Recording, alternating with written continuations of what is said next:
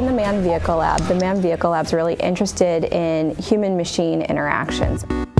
My research in particular looks at how do we develop these types of decision-making assist systems, and how do we enable the appropriate trust in those systems so that the person can use the information and make the right decision. Right, and so augmenting someone's senses or situational awareness, things like that, through sensors and this haptic technology that we're looking at today. So we use wearable technology to aid our decision-making. What exactly, can you sort of walk me through what would happen if I'm wearing a boot that was equipped with this little system here? If I'm approaching an obstacle or a wall that I can't see or something, like what would I feel, and how is that detected by the system? So what we were looking at is to use the vibrations as a sense of I'm getting closer to the obstacle. So what we did is we said, okay, the basic map is the closer you get to the obstacle, the higher the magnitude the vibration is and the higher the frequency is. So the further away, you won't feel anything. As you get closer to something, you'll feel a small vibration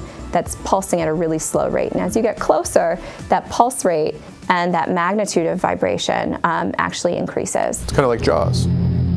Yeah. Yeah, exactly, yeah.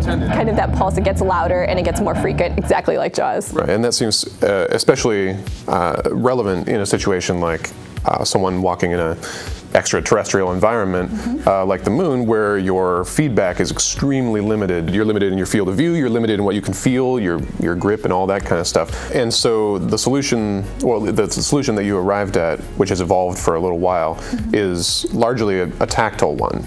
Right, so the system has a few different kinds of sensors embedded in it. It has an accelerometer, which we use to detect more tilt of the foot. It has a proximity sensor and a rangefinder, which allow us to look at basically distances that are closer and then distances that are farther. Are those like ultrasonic or something?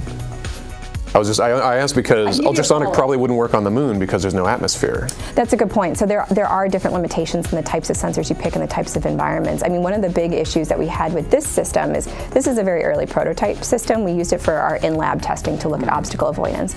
And this isn't actually this isn't going to the moon. It's not. No, it's not flight. I'm just curious. Sure, but so we actually took this system though and worked with the Mars Desert Research Society and actually took this out into the desert and was trying this in a real operational environment as opposed to just a lab environment. There's a lot of different questions that we're asking within the lab to help with different decisions that need to be made.